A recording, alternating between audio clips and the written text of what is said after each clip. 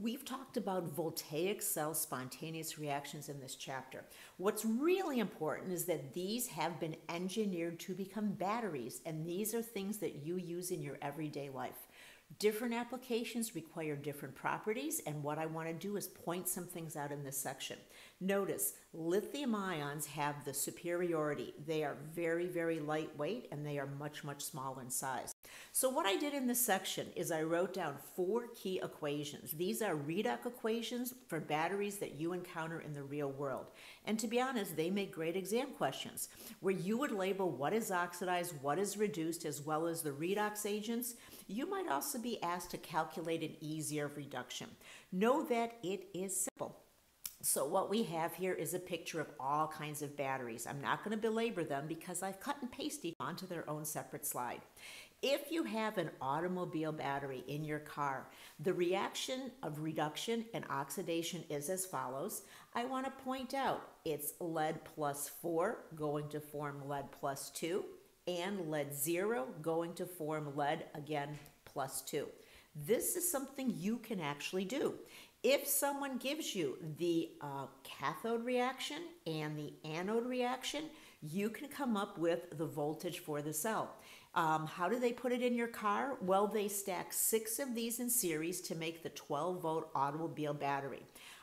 You can read the details on the bottom. I think they're really important, but again, I don't think anyone's going to ask you about them, but they could ask you to say what's oxidized, what's reduced, what is the agent. So since lead oxide undergoes reduction, it is the oxidizing agent. And again, that is how it would be phrased for your exam.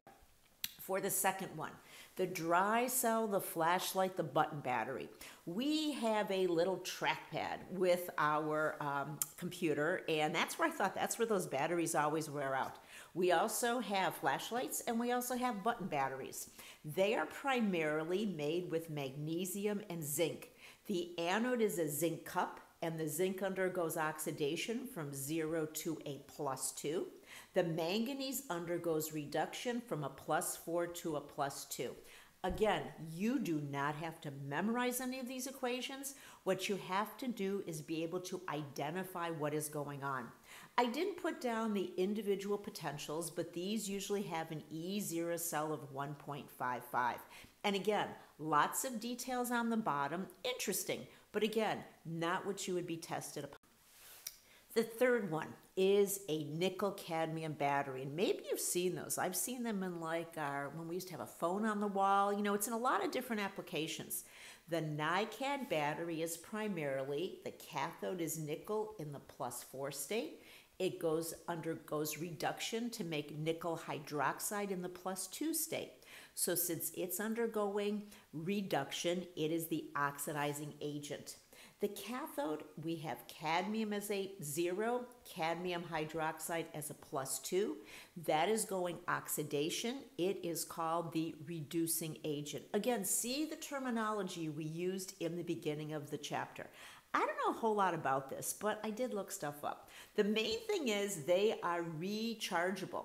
That means that as the reaction occurs, the products adhere to an electrode and the reaction is reversed during recharge. Kind of the same thing with a car battery. As you use your car, turn it off, turn it on, that's how you recharge the battery. There's a huge drawback to this, and that is toxicity. So what they made are things called nickel metal hydride batteries, and they can absorb hydrogen. So again, lots of details to this, but I'm stressing know your reduction and oxidations within these reactions. Almost done.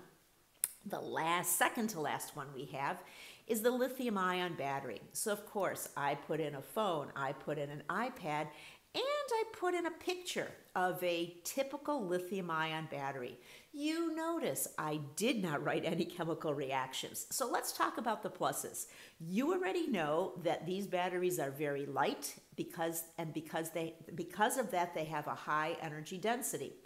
I'll just leave it as a lithium ion can insert reversibly into layers of graphite. When your battery is discharging, the lithium cations move out of the anode, they migrate through the electrolyte, they enter spaces between cobalt oxide layers, and they reduce the cobalt ions. That's when you're using your cell phone or your iPad. When you plug it in to recharge it, the electrical energy from the outlet drives the lithium ions back to the anode, and it oxidizes the cobalt cations in the cathode. Now, there's people that spend their lives studying this. There's the R&D, research and development. There's the manufacturing. There's the cost, and then there's the marketing. It's a whole field. But again, you should be aware of it. I can't really write you the equations. They're much more complicated, but it is a redox reaction. Finally, on this last slide are the fuel cells. Notice I put they are cheap. Why did I write cheap? Well, look at the two reactants, hydrogen and oxygen. Look at the product. It is water. Nothing here is toxic like the NiCad battery. It's not like getting rid of your lead in your car battery. It's a whole different ballgame. So we have a cathode reaction where there is the reduction of, like, what's being reduced? I shouldn't tell you everything. Oxygen starts out as a 0 and it goes to a -2. So that is the reduction process. At the anode, we have hydrogen going to a +1. You can look up the values for these half reactions and you can see it comes to be a 1.23 volt battery.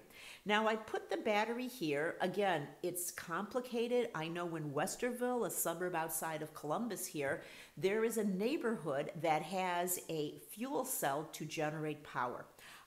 You can read the fine print, but the other thing I put here is a BMW, because many years ago we were at the Detroit Auto Show and they had a beautiful BMW that had a fuel cell as its power. Well, the only drawback was a fuel cell requires a tank of hydrogen, and hydrogen is flammable. So as you may know, it really never caught on. Okay, sitting on the bottom, which really got me angry, there are also materials called solar cells. Solar cells are things that convert sunlight into electricity. They really aren't redox reactions, but they do belong here. I want to make up the point that they're not new. Back in 1839 they were talked about, back in 1905 they were talked about when we were in chapter 6, and I don't own one, but maybe you know one that owns it, someone that owns a Tesla. So this is a short segment, and quote unquote, it's not on the exam, but you can see that the redox reactions are things that you can definitely now understand. Maybe some of you will do batteries for a living. You never know what the future brings.